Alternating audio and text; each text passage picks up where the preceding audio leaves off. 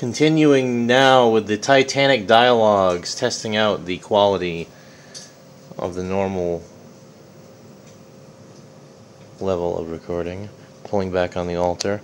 Giving now a brief overview of the space gods. Who are they? What are they? What are my particular theories on them as opposed to others? How do I differ? I won't conquer all these questions now, but I do want to give an overview, say briefly, of my own views regarding them. And to do that, I will, of course, be focusing in on my mystery books, the Mystery Altar. It's fitting to have the Dogon as my beginning here, because the Dogon people and their mysterious rituals and contents are, in a way, some of our best evidence for contact with alien intelligences at some level that gives us reason to suspect a bigger picture of general contact in the ancient past. Because how did the Dogon know precise things about Sirius? And why Sirius? Why does Sirius pop up in all these places? Not just the Dogon, but as I have recorded in my mystery book and elsewhere, they appear in many contexts, not all of them good, like the Templar deception of the Solar Temple, where it's a wacky reincarnation scheme, where the aliens from Sirius who have created humanity have also left behind a elite, as it always is, of selected few who are going to get to reincarnate on the planet Sirius if they burn to death in a fire after giving all their money to the cult leader. And, you know, on and on. But they represent a flawed, I believe, interpretation of the space god contact mythos. However, the power of the Sirius synchronicity cannot be underestimated. And the Sirius connection is at the core of so many space god-themed mythological plots and has a commonality of evidence beyond any question, in my opinion. And, of course, I've incorporated the Sirius contents in my own mythos. When I say my mythos, the general picture I paint now based on everything I learned. That's what my mythos is. But this picture includes Sirius, of course, and it has a big Egypt, Cleopatra, Isis connection. And Sirius is the star of Masonic lore. When they have the blazing star in the Masonic lodges, supposedly it's the star Sirius. And here we see my secondary mystery book. This one actually bridges my life in America and my life in Australia, whereas this mystery book is about my life in Australia. My Mastery of Life Rosicrucian Temple book. And in here we have my primary mythos material regarding the space gods, which is, of course, the classic Jack Kirby Space Gods mythology, based on the 1970s Eric von Däniken Ancient Astronaut Rage. Here we see Arishem, leader of the space gods. He is the judge, cosmic judge of humanity, and he has his big thumb here. And on his thumb is a formula that will spell potential destruction or higher evolution for the planet. And he stands, when they arrive here, the space gods arrive, mysteriously at the Inca temples, of course. The fourth host. When they say hosts, I'll explain that shortly. But anyway, this guy here, the leader of the space gods, Arishem, will stand on these pillars in these ancient temples in the mountains, the Andes. And what's going on here is the so-called 50-year judgment. Here it is. Dun dun dun. Jack Kirby says, Arishem, the mightiest of the fourth host, having enforced his will, raises his mammoth arm toward the sky. It signals the beginning of the 50-year judgment, the final stage of an experiment carried out by the Celestials among the countless stars on countless worlds like Earth, in the fond hope of generating what the Celestials term as Alpha Day. There it is, Alpha Day. But endless time has produced endless failure. Thus, Arishem stands ready to do what he has always done. He is a planet killer. Engraved on his thumb is the formula for world destruction. If Earth fails, Earth dies. And that is very dramatic, but I believe it is necessary because it makes it very clear what's going on here. Because the apocalyptic time that we're in now is when the space god's mythology must be revealed, defined, and put behind us as an understanding. And when I say understanding, I mean something that is understood. We are standing at a certain level, and certain things are under us, and we must have a grasp of them. We can't be fucking around with a bunch of different conflicting arguments and personality cults. We have to be unified like the Eternals here. See, look at this. This is another aspect to the space god's mythology that has to be considered. In the Kirby mythos, the space gods create modern humans, but they also create kind of chaos and order beings. The chaos beings are the deviants who live underground, and they eventually create the Lemurian Empire. They're kind of like shapeshifters, quasi-Ike reptilian type characters, very evil and lecherous. And then they have the perfect, beautiful people who are the Eternals, who live in their Mount Olympus-like compound high in the Greek islands. And what they do is they have an ability to join together into what's called the Unimind. Because the Eternals, being created directly by the space gods, perfect and aware and having all the knowledge and power that is the destiny, they're immortal, they have all these wonderful happy powers, they consider themselves as close to gods as possible, and they were in fact worshipped as gods by the primitive humans. And they are the caretakers of the earth in their opinion. And so in order to confront the space gods when the 50-year judgment is going to occur, the Eternals have to have some kind of inhuman or beyond human level of confronting them. And what they do is they combine, they all fly together and they combine into this marvelous thing called the Unimind. And what the Unimind is, it's a four-dimensional mini brain representing all of the Eternals as one. And this actually was my own first idea of like a planetary brain concept. Because if we take the idea the Earth is alive, and the space gods are like a father inseminating the mother, creating the children, who are the humans, deviants, and Eternals, then the Eternals represent the higher brain cells of the children. All the children are the brain, and the Eternals represent the highest level. And so this idea of a higher brain, the Unimind, which can then float up and confront the Celestials directly, is a key concept to help me to understand what I now have come to term my view of the elite, the informed, those in the know, as opposed to those not in the know. You know, the relevant players of the cosmic game as opposed to the people who are helplessly at the mercy of the game. Sounds rather elitist, but, you know, that's just the way it is. So I just have to quickly here correct myself, not correct myself, but expand further then. I just want to go just with the full details on the Kirby mythos of the space gods because it's the most coherent picture and influenced me so dramatically in my youth and has defined my whole paradigm to the present, okay?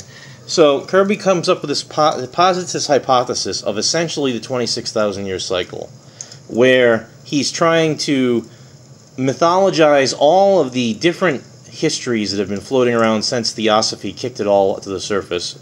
You know, this is the 1970s. It's kind of hip to reconsider. Von Däniken has made things kind of okay to be talked about with his whole alien gods returning. So Kirby posits 4 hosts that this alien gods will be visiting us in, okay? All right? The Celestials visit a planet in 4th hosts. The first came down to Earth before there were men upon it. But they did find our common ancestor who became subject to their experiments. That's the creation of the 3 races, okay? And so that creates these races, and the Lemurian Empire of the Deviants goes to war with the Eternals, who create like an Atlantis superculture. And the Celestials return with the 2nd host, and they're not very happy with the course that things have taken. Wrath and discipline mark the coming of the 2nd host. Many civilizations spawned in the dim past vanished, forcing man to climb again in new directions. So the first level of experiment was a failure, and paradise was lost, essentially. And that's pretty much how Atlantis comes into the picture. That's what I have good reason to suspect to be the case. There's tons of evidence. If you look at everything from the Graham Hancock evidence, this type of planetary game board stuff here, zooming in on Temple of Kukulkan and Stonehenge, just as an example, right? Crop circles as well. The idea of the planet as a brain. The monuments create a game board that reflects many things. One thing it reflects is a higher level intelligence organizing human culture. And again, we can go back to the Dogons. They have evidence their culture's been influenced based on the revolutions of the star Sirius and its dark neighbor, which nobody can see, yet they know everything about. Okay, so this higher level information is left behind, and it posits the contact scenario that eventually leads to things like Atlantis, as the idea that, okay, we have the game board all over the planet, so that posits a planetary civilization. So that equals, since it's human, obviously, yet terribly advanced, that all of our cultures and civilizations now are merely leftovers and former colonies of a super civilization, which was destroyed either by its own war or, in Kirby's view, by the space gods bitch-slapping them for having fallen into ego and failing to serve the needs that they were created for. So then humanity climbs back up, and of course I'll go into this whole timeline of events, the big cosmic timeline. The reason that's good to use the Kirby mythos now is because he does go over the whole timeline mythologically. Here's a good example of the zodiac cycle and my secret Masonic stuff. Okay, the cosmic timeline, space gods create humanity at the top, which is Aquarius. Things go into the Scorpio phase here, which is when Atlantis and Lemuria are created. So you have the period from Genesis of 26,000 years ago, when the space gods arrive and do their creation scheme, do whatever they're doing, until this point here, which is 19,500 years ago, which is the age of Scorpio, which is when the mysterious civilizations of humanity were first created. Atlantis and Lemuria are examples of that. And the timeline goes along until you come to the age of Leo, 10,500 BC, which is when this occurs, the bitch slapping. And, of course, Hancock, again, I'll just zoom in on the Temple of Kukulkan and Stonehenge to echo Hancock, makes it pretty clear in his evidence that 10,500 BC is the cataclysmic date for the Great Flood. And any other date may or may not be a residual aftershock. Some people like to go as late as 8,500, but I don't agree. I think 10,500 is the mark, and we have plenty to support that, as found in Hancock's evidence, Heaven's Mirror, Fingerprints of the Gods, etc. Continuing then, humanity has to build itself back up, and we have like the Conan the Barbarian period of post-Atlantis confrontations with cosmic forces hanging around. This is also the Tolkien Third Age, when the events, Lord of the Rings type events would be happening. And what you see here is interesting. The age of Leo is where the Atlantis and Lemuria are destroyed, everything goes to hell, Great Flood, etc. You go moving along, you get to the age of Cancer. Okay? And what's interesting here is that if you have the Atlantean artifacts that would be left after the chaos of the flood, everything would... You take the age... If the cataclysm occurs here at Leo, okay, then it's going to take about 2,000 years for anything to get semi-ordered again. So this whole zodiac period from the date of the flood, around 10,500 BC, into the beginning of the age of Cancer is the picking up the pieces. Who knows who's left? We know a few people are left. We know the Atlanteans are left. Some of them have survived, and I believe they went to Venus and Mars, possibly the moon, because we have to posit that Atlantis was a spacefaring civilization to an interplanetary solar system level, not galactic, but solar system level. So, because we have to remember in the 1950s, a lot of the UFO contacts that were happening were from people who look pretty much like you and I, that came in these ships, claimed to be from Venus, but they didn't say they lived on the surface. They said they were from there. Why? I believe that Atlantis had high technology outposts on both Venus and Mars, obviously, and that the Mars outpost has an underground facility which is later dug up and used by, wait for it, the characters who in my mythos will become the space gods. Dun dun dun. Anyway, my point about the Age of Cancer, which appears after Leo, is that the Masonic Royal Arch, which we have plenty of action on here, for example, has the Age of Cancer as the keystone. And the idea is that here we are. The idea is that the keystone arch is for marking where the Temple of Solomon's treasures are buried in the crypt. Okay, the keystone is the thing you pull out, and oh, I discovered the secret vault, etc. Now, what's in the secret vault? It's the answers to all of the riddles of ancient history in most New Age cults, such as Solar Temple, etc. The contents of the vault discovered by the Templars, later passed on to them, supposedly. Those contents are relating to the secret mysteries of Atlantis, which were lost during this, and have been left behind for us to find now, around the year 1000. And curiously about that is, Templars opening this tomb in the year 1000, Kirby has the third host of Celestials arriving at that time, but not in Europe or in the Holy Land. They arrive in the Inca New World area, and there they set up their base, and inspection and cultivation was the job of the third host. The Inca civilization had received them as gods. The Celestials roamed the world on strange vehicles and caused consternation among the superstitious. Okay? Etc. So, what happens is that the Celestials then return with the fourth host. We saw some of this in my previous dialogues, leading up to the 50-year judgment, which is Kirby's view on the apocalypse. Now, for me, this works perfectly as a mythological cycle, because it does incorporate things like the Hancock evidence in a science fiction context, which is very satisfying and mythologically resonant with our needs currently. And it has lots of implications. Peter the Great, of course, is tied up. Why? Because it's a good bet that a lot of the Templar artifacts he ended up with. Why? Because secret expeditions sent to Jerusalem based on information he gathered through his knowledge of what the Emperor Julian was up to. Can't get into that right now. But oh, by the way, a side note, just to record, telepathy is a inevitable consequence of the Gaia hypothesis. Why? Because telepathy or communication between brain cells must occur because of the unimind effect, right? Humans are all part of the same brain. Therefore, we all have contact unconsciously anyway through the collective consciousness as we understand it. And, you know, I may be getting sidetracked with the Space Gods dialogue, but maybe not. You know, it could all be connected. So anyway, my view on the Space Gods then is that they are conspirators, human conspirators, who 26,000 years from now have discovered the secret Atlantean horde on Mars. Okay? Contained in, wait for it, contained in the Atlantean records stored on Mars is the story of how the Space Gods came and created humanity 26,000 years in our past. So, 52,000 years in the past from where these characters are reading it as they discover the artifacts, okay? Now, the Atlantean horde tells about the arrival of the Space Gods, the creation of Atlantis itself, etc., all that. The Atlanteans left it on Mars for us to find in the future.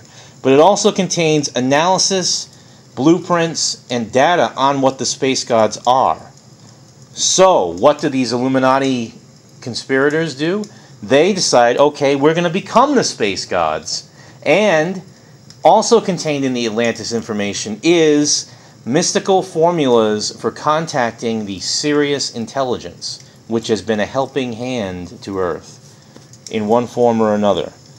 And the Sirius contact is a deal made between these Illuminati conspirators far in the future and Sirius aliens who are four-dimensional, five-dimensional, and therefore don't really think of time the same way we do, so we can't say that they're in the future.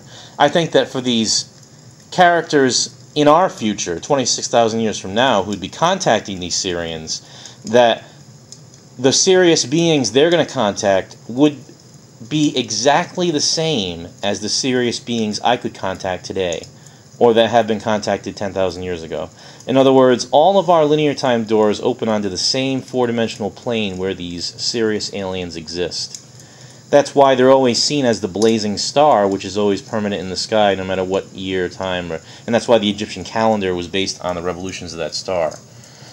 On and on and on, blah, blah, blah, blah, blah, but the space gods cut a deal with these Sirians to learn how to put into effect the plans that they discovered of the Atlantean horde, and they become the space gods, and they then are going to travel back in time 26,000 years to our point, pass by us briefly, get the handoff of the program, as we've talked about before, and then go 26,000 years into the past, and they're going to arrive at the specific genesis point that they're arriving at because they read about it in the Atlantean archive. But the reason it's in the Atlantean archive is because they put it there when they arrived.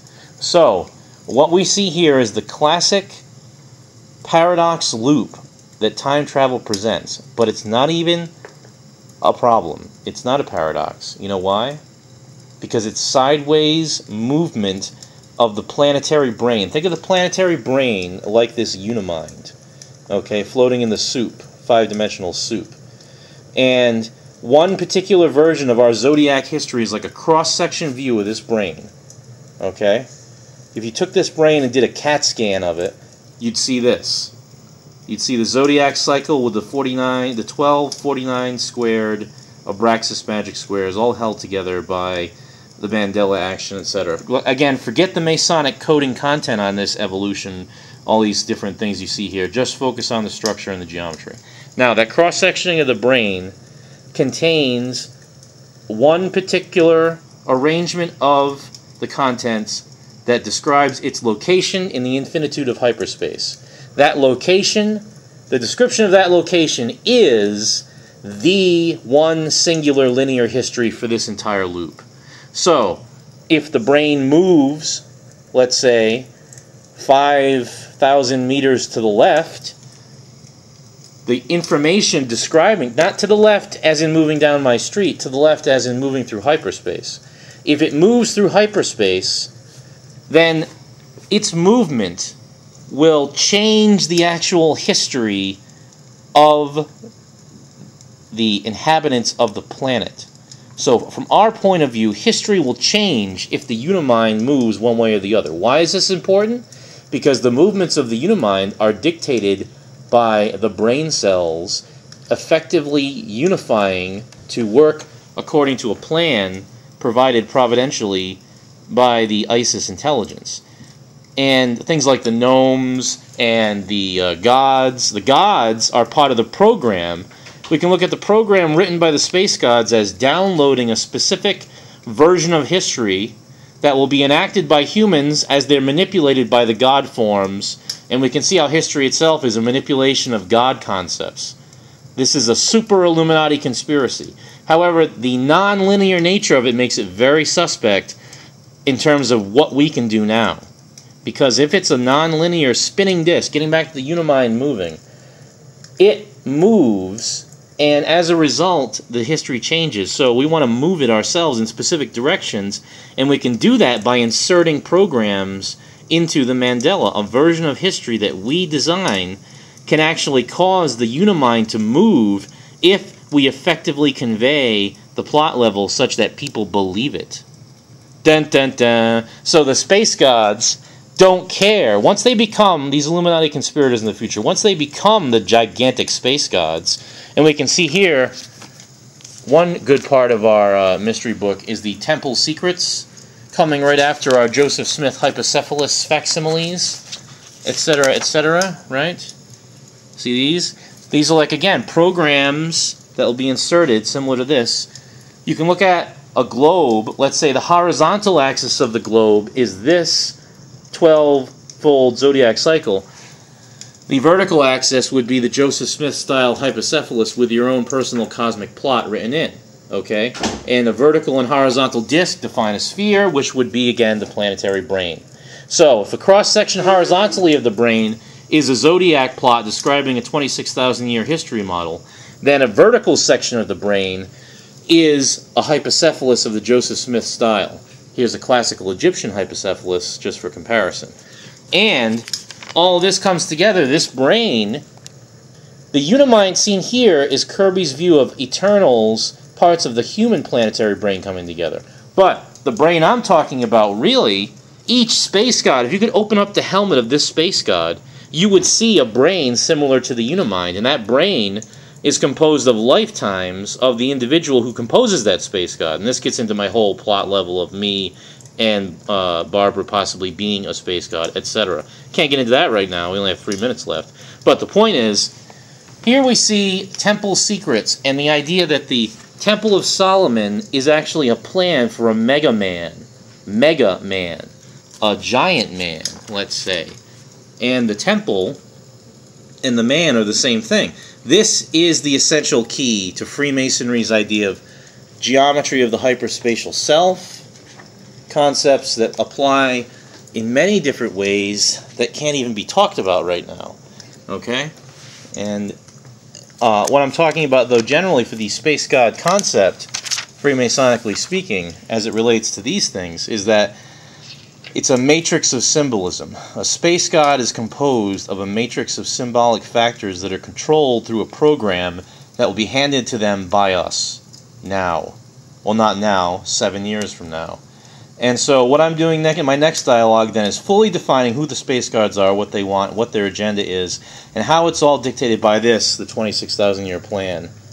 And the integration of that with some of our other material on them will provide for some hearty viewing indeed. We just got to keep thinking about this thumb, okay? That's what I'm going to leave you with in this diagram. This monologue. It's not a dialogue, it's a monologue. The thumb of Arisham. Okay? Study it, because it represents a failure of purple. In other words, it's a red-blue conflict. It's the game, apocalypse game played to a deadly conclusion instead of a happy resolution. And the deadly conclusion would be if we fail to produce the alpha. Remember, all the space gods care about is the day of alpha. If we can give it to them, they will give us all of the eternal powers that are our birthright as four-dimensional beings.